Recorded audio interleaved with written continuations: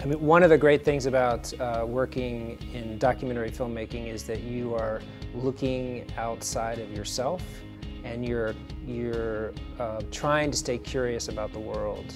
We encourage the students to choose projects that interest them, and an embedded program allows students to stay open, be curious, and discover things that are different than our culture.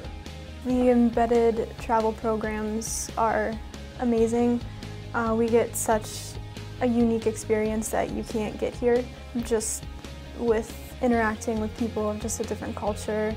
For me at least, going to Amsterdam and now going to Iceland, it has taught me to not give up on my projects. You know, when you face challenges and you hit the end of a road, you know, you gotta like get on a different path. So these embedded programs have taught me not to give up and to keep persevering, and eventually, if you work hard enough, it'll all pan out.